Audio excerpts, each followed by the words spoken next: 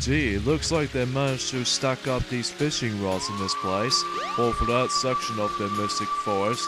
Hey everybody, this is me, Mickey Mouse here, and I'm Piglet here, and we are back for the Maxi Toys, and welcome back to more Let's Play of Sonic Adventure DX, or Sonic Adventure for the Sega Dreamcast, Nintendo GameCube, Xbox Live Arcade, PC, and also Steam and PlayStation Network. So, yeah, last time that we actually did manage to tackle through those two stages, Red Mountain and also Lost World, and we managed to beat the likes out of Chaos 4 for a third time in a row for this particular game.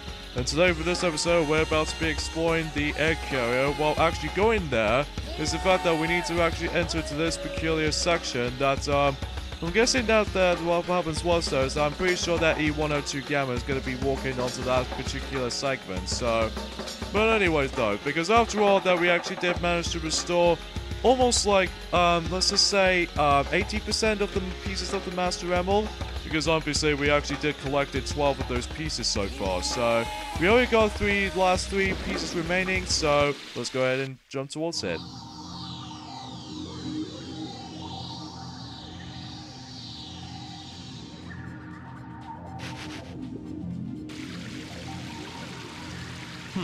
Just what I thought. Time to make a house call.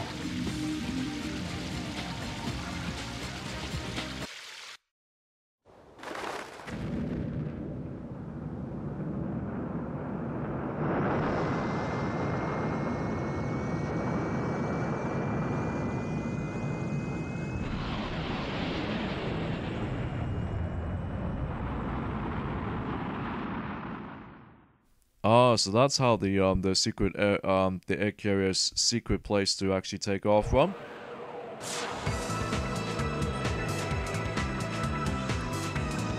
Now we'll see who's so easily tricked. I can sense the emeralds are here somewhere.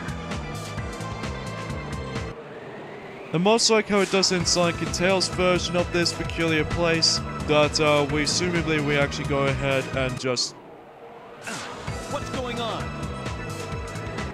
of course, as you expected, as soon as you think you're about to progress, but somehow the egg carrier is once again changing shape. Ah, this thing's always changing. Indeed, it always keeps on changing, especially when we get into the other characters later, or even previously as a result for Sonic and Tails though. But anyways though, so we can't actually go down there, because instead, we have to go into this peculiar room to actually see. Oh, I did not notice that the egg carrier actually has a swimming pool. Well, granted though, unfortunately though, it doesn't actually have some water, so nonetheless though, it does have some ring item capsules, plus an emblem.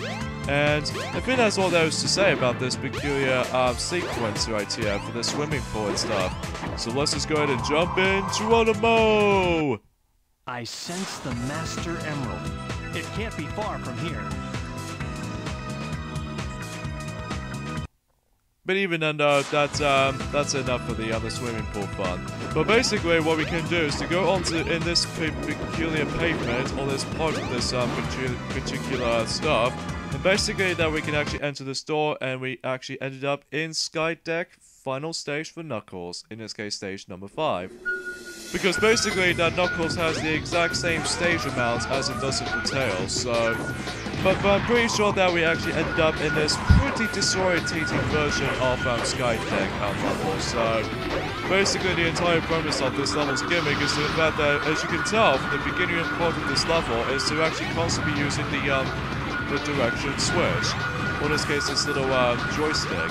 Basically, every time when you actually hold down the B button, or the action button, if you will, that you can actually use the control stick to actually just change those specific gravity directions. Because of that, though, that it will actually just try to, every once in a while, though, if you're actually trying to change those into the specific directions, that way it will actually just try to actually open up these doors every once in a while to see if there's anything else to be popping up, like some random trash, going for like some occasional hidden enemies. Like for instance, you're gonna have to use that a lot, honestly, because obviously if you're actually trying to find those specific pieces of the Master Emerald, how this usually contains, sometimes though you're gonna have to use the joystick a lot in this level. And as a result though, that it might be a little bit too distracting or disorientating at times, even when it comes to controlling your character and stuff.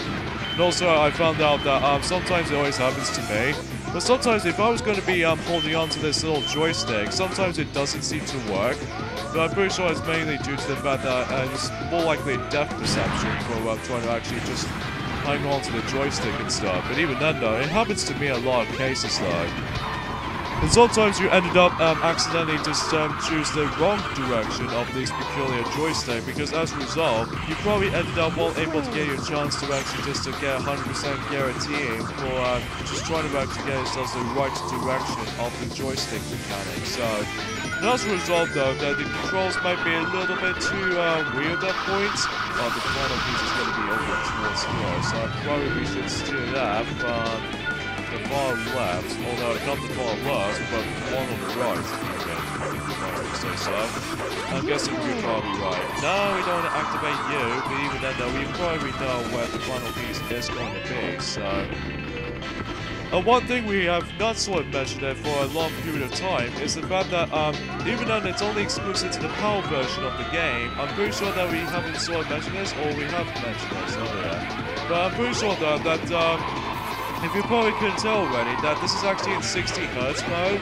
And basically that originally the PAL version of Sonic Adventure DX on the UK version of the game, although we'll explain more on this peculiar methods as soon as we actually finish Knuckles' story first, but even then though, that's how we can actually believe so. So, there we go, the final 3 pieces of the Master Emerald has finally completely collected. Sorry for the lack of the mouthful as far as I can tell.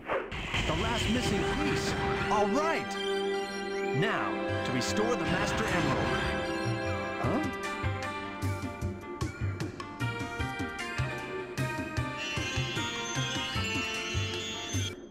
What in the world is up with that cutscene over there? As you can tell, that Knuckles barely moves on that. Oh no, not again. What is the meaning of this? So now this is actually the 3rd time we're actually going to be transported to this place, and just like in Sonic's version of it, we ended up in this hellish fire burning from the Emerald Shrine. So let's go ahead and investigate towards it. Hey, what happened here? I couldn't stop them. They came, and my father...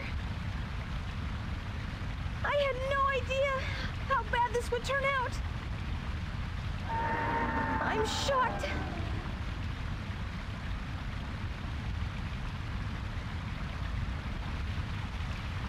Look! It's the Emerald! Wait! Oh, we were only trying to help you, Carl. Well, usually before it's too late though.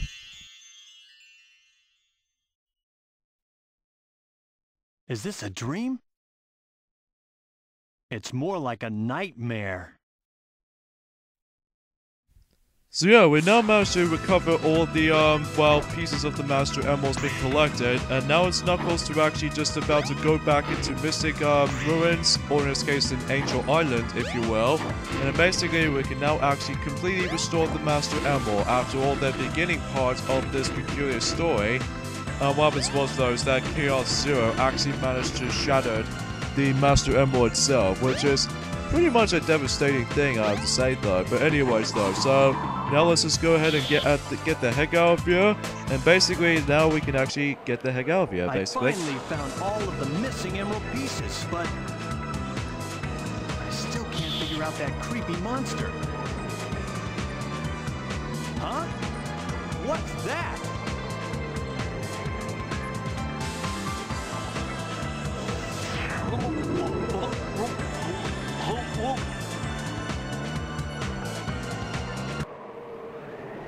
What's up with this flashy image right there?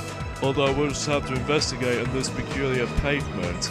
Well, as you can tell, there's Sonic showing up, and also, Eggman's Dawn over there, so... yeah, let's just go ahead and check with these two and see what they're up to.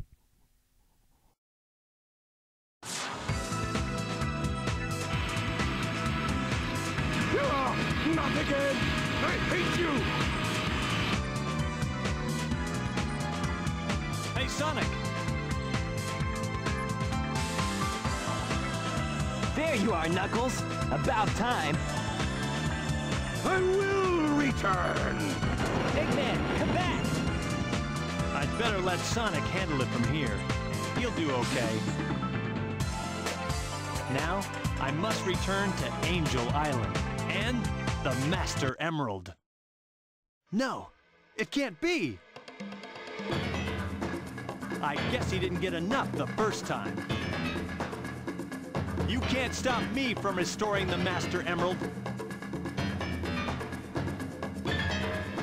How in God's name that Chaos 6 managed to survive, or in this case did manage to come back to life after when Sonic managed to defeat him? So basically Chaos 6 for boss is pretty much exactly similar to how it does it from Sonic's version, except the fact there's quite a noticeable difference between Sonic and Knuckles' fights for Chaos 6. First things first though, you probably noticed these peculiar platforms over there. If you manage to toss these little black smoky stuff over there, that can actually hurt you, so you're gonna have to be very careful with this. Secondly, there's no Eggman involved, just to actually showing that he constantly saying like, aha, every time when he actually managed to toss these little bombs and stuff. So the entire boss strategy is pretty similar, because obviously all you have to do in this fight is basically just toss the bombs at, or in this case, toss the ice bomb right at Chaos 6. So just in case if the fact that how you managed to try to attack him. So there's also another trick that you can actually perform to actually just to deal with the devastation, or in this case, to double the damage from Chaos 6. And basically all you do is get out to use your, you know, the fighting gloves that we actually obtained? Basically what you do is pretty obvious. We get out to like obviously just hold down the action button, and then just obviously, we got swollen by completely out of nowhere. But anyway though, so yeah, if you're trying to hold down the action button, if you're actually trying to do a devastating fighting gloves attack, that way you'll do it double the damage. So there we go, that concludes Chaos 6, and I'm pretty sure that will wrap things up for Knuckles' story basically. So yeah, pretty short though, just like in Tails' story, but I digress though. So how come Knuckles get on the floating in mid-air? Probably due to the fact the fighting gloves we actually used. Yeah, you're finished. What's left now is to return the Master Emerald safely to my island.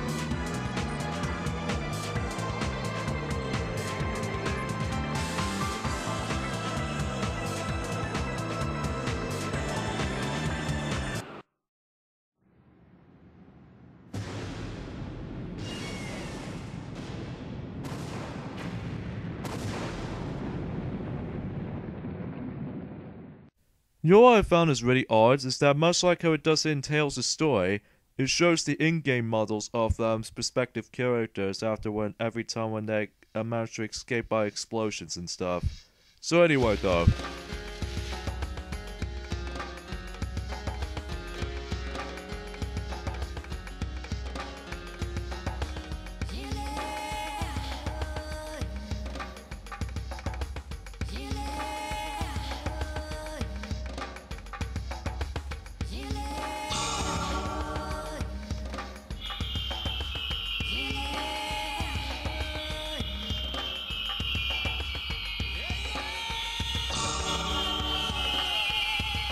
This should do it.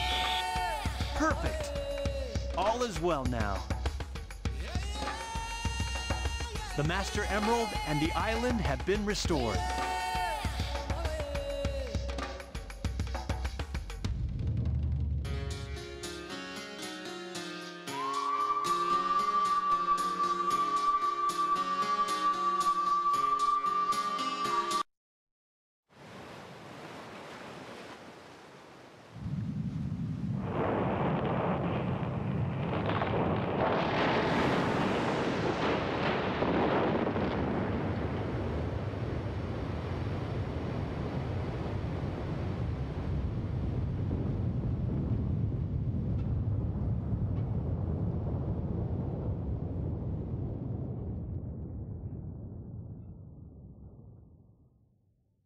Now the ancient island is now going to go back into the skies. Yep. I'll probably be on this floating island forever. Guarding the Master Emerald again. I may not know the whole story behind this, but perhaps it's better that way. I'm at peace once more. And that was it, basically, for the entire ending of Knuckles' story. So, yeah, the Knuckles' theme of this peculiar game is actually known as Unknown From Me E. So, but even then though, I found this a kind of a cool theme music, but even then though, it's more likely a rap fest. But anyway though, so basically, yeah, let's talk about the overall of Knuckles' gameplay style for this game. I found this to be kind of a good mechanic in theory, but even then though, it's not as like as frantic or epic as it does it for Sonic and Tails' gameplay style, but I still find that Knuckles' movements is actually quite as acrobatic as it does with the 2D era, or in this case in the 2D games. Well, the only noticeable addition for Knuckles' moves and abilities and stuff is obviously the punching attacks and stuff like that, and that was before when Sonic Adventure 2 did manage to do that as well. But even then though, well, actually performing it's pretty simple. It's gonna have to use the B button, that's all there is to know. So yeah, that's all there is to know basically. So yeah, and I found that the only gripe I have with Knuckles' story, as far as the actual playthrough of Knuckles' story, is the sky deck level can be slightly disorientating at times. And sometimes though that, well obviously I found out that sometimes the Master Emerald radar can be slightly a little bit misleading sometimes. Well, until before when Sonic Adventure 2 came around, they managed to dish out the you know, the Master Emerald meter and stuff like that, or in this case the radar, if you will. But anyway though, so yeah, let's talk about some stuff that we haven't mentioned throughout this Let's Play, is that although it's only exclusive to the PAL version, like we're actually discussing until now, that the European version of Sonic Adventures 1, and specifically the DX version of the game, which are the Dreamcast version and the GameCube version most likely, you probably noticed there's actually two different options that you can actually play for this game, especially for these two versions. There are the 60Hz mode and even the 50Hz mode. And I think the only difference is between the two versions of these hertz is that I managed to realize it on the GameCube version, and I don't know on the Dreamcast version. But what happens was though is that these cutscenes that can be altered slightly from different movement speed. But even then though, that's the only things I must confess. Like the 50Hz mode can be run like really fast, even for a faster pace. And then if you actually set this on 60Hz mode, it actually goes on to standard medium steady pace, just like how it does in a North American copy of Sonic Adventure, well, for the DX version at least. So there's one thing we need to comment by from. But anyway though, so I guess there's 3 stories down, and then we only got halfway done with the story, the Kyoto Stories campaign. So, but even then though, the next 3, which are going to be Amy Rose, E102 Gamma, and Big the Cat. The reason why that Piglet managed to realize to say that is because we'll explain more on that as soon as we actually get into this. That purple cat. Anyway though, so I guess that was about it basically when it comes to this video and stuff like that. So hope you guys do enjoy for this peculiar Knuckles' story run through for Sonic Adventure DX. And we'll decide to give you an update. We probably won't come back into this until for the time soon, until when it gets to next month or even March, because obviously new Let's Plays will be up until next month, because even then though, this will actually going to be a continuation of this Let's Play until it's going to be delayed until either a month or 2 months ahead. So I'm just going to have to point this out right now, because tune in next time on Let's Play Sonic Adventure DX is the fact that we're actually going to be moving on into the next character story, and that was the form of Amy Rose. Not Big the Cat, because we'll save him up for last, and then E102 Gamma after Amy's story. So yeah, Amy's story is going to be up next. So yeah, so join us next time for that. This is me, Piglet, and Mickey Mouse here from the Maxi Toys, and until see you guys until later on for this Let's Play. So see you guys then. Later, fellas. See you guys later.